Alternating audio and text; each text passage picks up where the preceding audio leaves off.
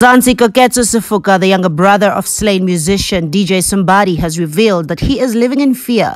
According to a Sunday newspaper, the murdered DJ's business partner, Kagiso Sitsetse, has kicked Koketso and his mother out of Ayepyep, the nightclub he co-owned with DJ Sumbody, whose real name was Opa John Sifuka. Now, the Sugamapozeni producer was gunned down along with one of his bodyguards in a hail of bullets in Woodmid, Johannesburg, while on their way to a gig on November 20 last year. A few weeks after, according to Koketso Sitsetse, turned on him and said he doesn't trust him. He says this was after he asked Sitsetse to give his mother all information about the ownership of Ayepyep, as she was appointed the executrix of the state and they wanted him to buy them out. Now, Sitsetse is not what he portrays himself to be and has got his reasons for leaving South Africa, Koketso said.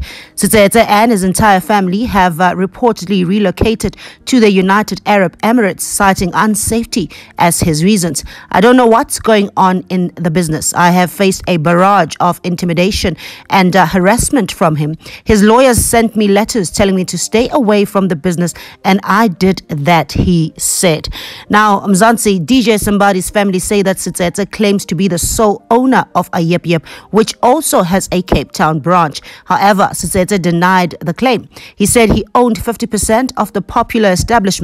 We have a shareholders agreement which dictates the succession, and that my late partner's shares are with the estate and the executor is a family member, said Sitsetse. With regards to police updates on his brother's murder, as no arrests have been announced, Koketso says that their last update from the police was in April.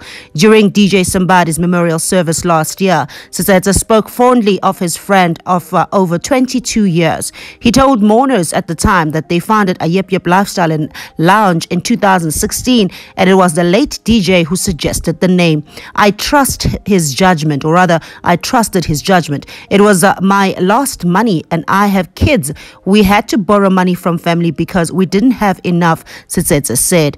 Now, on his friend's death, he said, each morning I wake up and I pinch myself because I keep wanting to wake up from that bad dream. Things will never be the same. We will be there and carry the legacy, but the reality is that it'll never be the same, he said. Now, there you have it, Mzansi. Now, it seems like the fight over the money and the estate has begun. Now, DJ Somebody's brother says that DJ Somebody's partner of Ayepyep, with whom they own 50% shares in both their establishments, with one being in Cape Town, has now closed them off and kicked them out. And he has also moved to the United Arab Emirates, possibly Dubai, just to for his safety, as he is scared this side because, well, the murders that are going on, and of course they go unsolved. Now, there you have it. Let me know your thoughts about this in the comment section. You know I love to hear from you, but for now,